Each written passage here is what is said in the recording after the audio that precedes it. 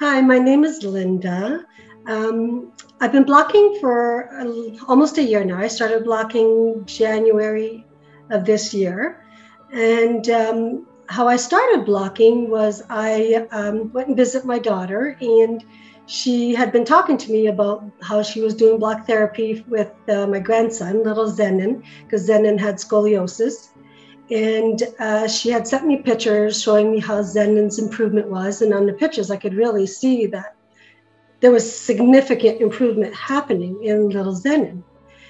And when I got there, I saw just an incredible light in my daughter's eyes again.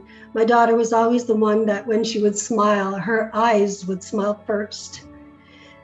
And I saw that glow again in her eyes, and just her skin was just so improved. And I just thought, wow, there's got to be something positive happening with this block therapy. And by the time the weekend was done, we spent the weekend there, I got into the car with my husband and I said, this block therapy is something that I really feel I need to try. You know, like as much as there was improvement in Zenon, I think it was the improvement in my daughter that really gave me the want, the desire to try this. And I thought, what do I got to lose, right? I started the blocking, and I would say the starter program, and I would say about 3-4 days into blocking, I started feeling like I was getting a lot of this real thick, mucusy, clear stuff coming out. And at first I thought, just coincidence, but every time I blocked, I would get this really thick, mucusy stuff coming out. And so then I figured it's gotta be all this stuff that's inside me that needs to come out. And then not too long after that, I would say probably a couple of weeks in, I started being able to smell. I have sinus polyps. I've had 4 surgeries, and I was due for the 5th surgery of my sinus polyps to remove the polyps, and it creates a lot of inflammation. So all this, when it gets really aggravated, I don't smell, I don't taste. So I started smelling and tasting, and I'm thinking, okay, this is a little weird that like a week in that I'm already feeling this. So continued blocking twice a day, every day. Like I just thought the more I block, the faster all this is gonna happen and it's gonna work and I'm gonna get better. And about a month after that, I had to go and see my sinus specialist because we were going to book my next surgery, which I think I said already, my 5th surgery. So when I went, he did the scope to see what he would need to do. And when he put the scope in, he says, "What have you been doing?" And I thought, oh, well, the only thing different that I've been doing is I've been doing block therapy. So I started explaining to him what block therapy was about.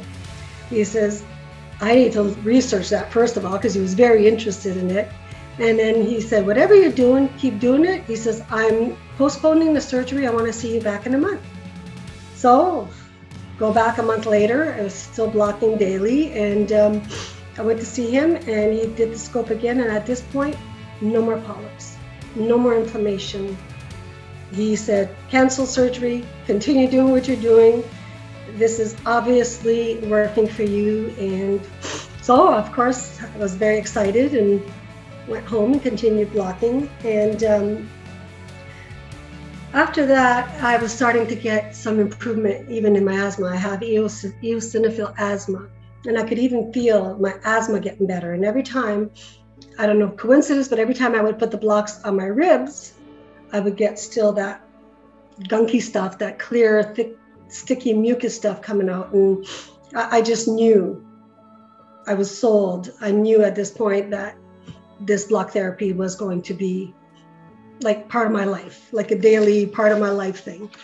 And so I've had chronic pain for many, many years.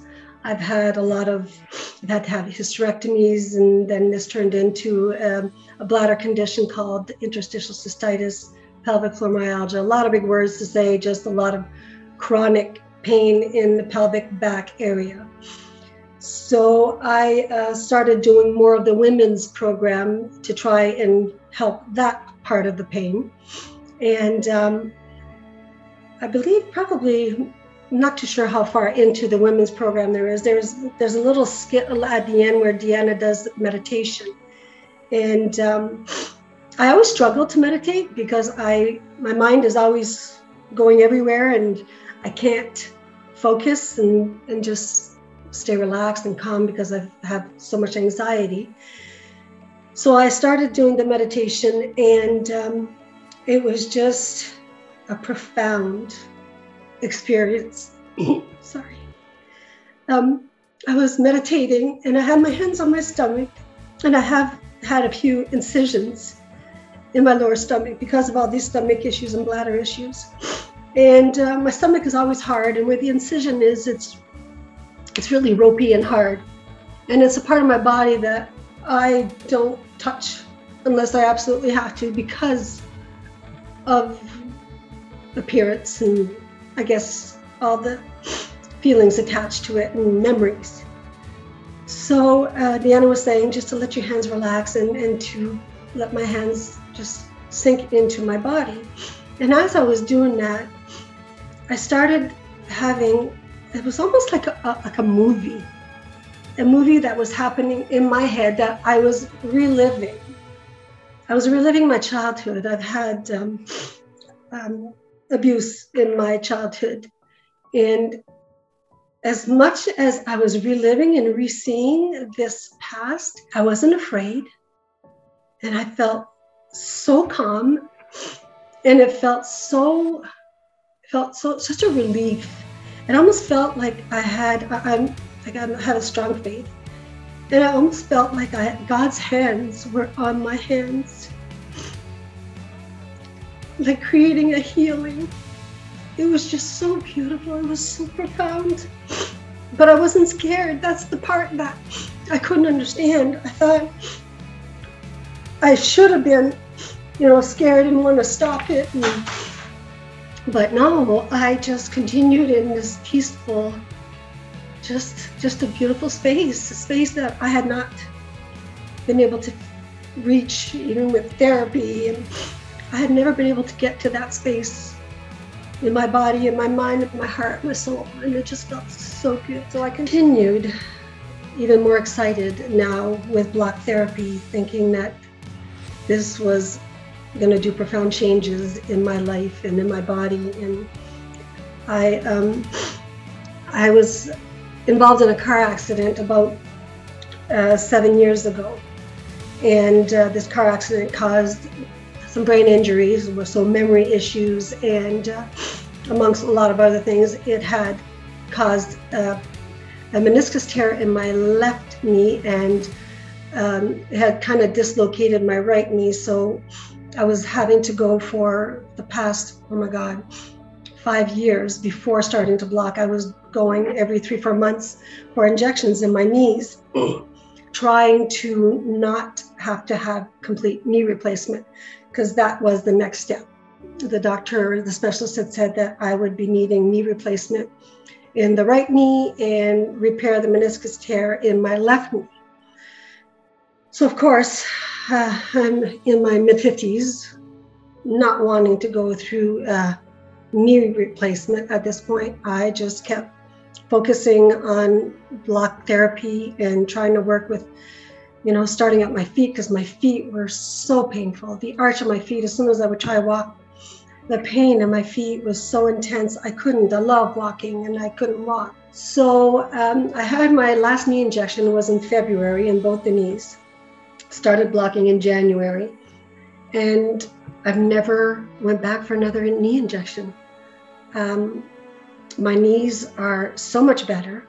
I can walk. The pain in my feet, I gotta say, is almost gone. I only get the pain in my feet when I've been walking a lot or standing a lot, but I truly believe that continuing to block in my journey is going to bring me complete healing. I truly believe that. Anybody who knows Deanna knows that she is so committed. She is just so helpful.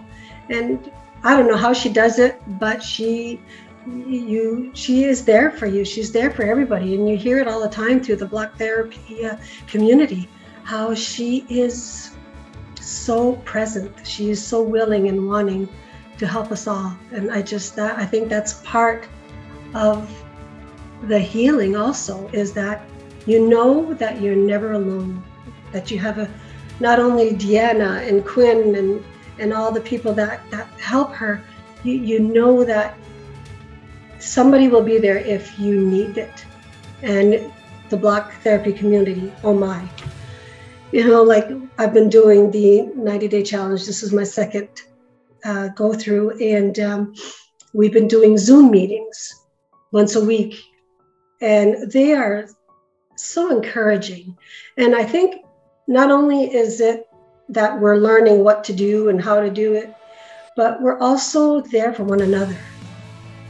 Like just one of the times where we were Zooming, there was the one woman that was struggling, and I could just feel her pain, and I am not one for talking. This is huge for me right now. And I just unmuted my button, and I kind of shared with her, how the positive thoughts was such a big component of the block therapy, to complete the healing. But yeah, it is an amazing community, and you can't ask better than Deanna and her help and her support. Thank you, Deanna.